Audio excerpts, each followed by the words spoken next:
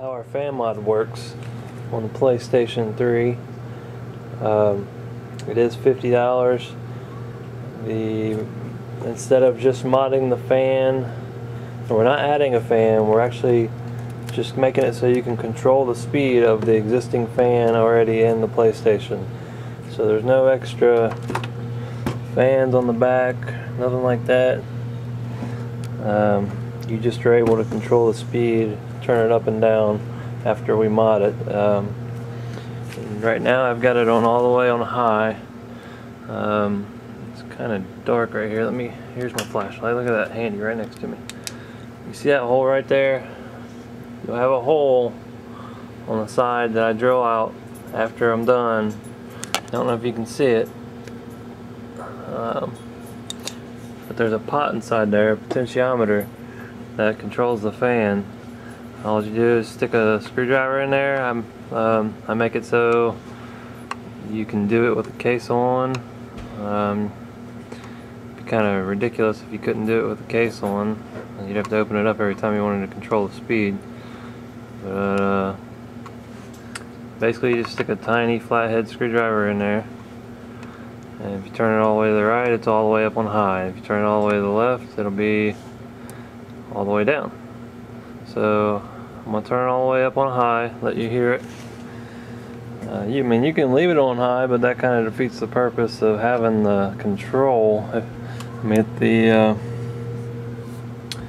sound of it doesn't bother you, you don't need the potentiometer. So I want to show you what it sounds like at full speed.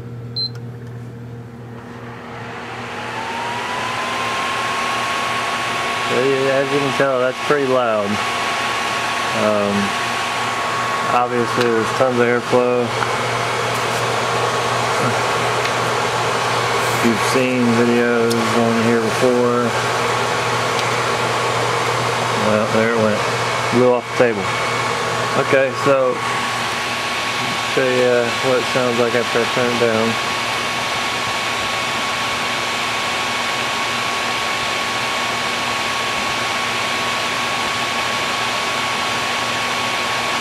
Barely turning it. Okay, you can hear it go down now. If I turn it all the way to the left, it's off. If I turn it all the way to the right, it's all the way up.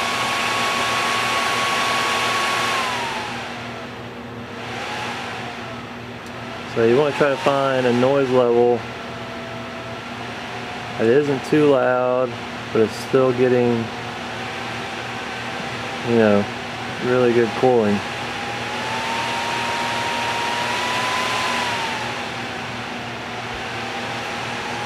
Maybe something like that. It's not as loud as it being all the way up. You can play with it yourself. Still getting plenty of airflow.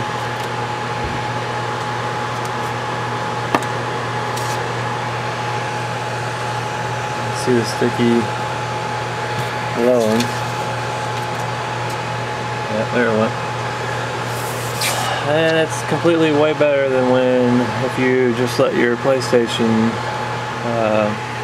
control the speeds from the get-go. You can control them and give it a nice airflow all the way around the whole time you're playing, which in turn will help you from getting the yellow light of death in the first place. So if you do get a repair from us, I recommend go ahead and getting this done as well. That way help you in the future, protect you in the future. You can control the speeds, and obviously if the sound does not bother you, you might as well just leave it on full blast. But if you're watching a DVD or something with your girlfriend or your kids, whatever, you're not going to want it to be full blast. It's kind of annoying.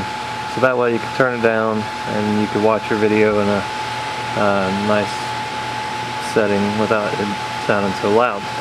Anyways, I'm rambling at this point, but this is how it works. And like I said, it's $50 for me to do this mod. I do have money into the part.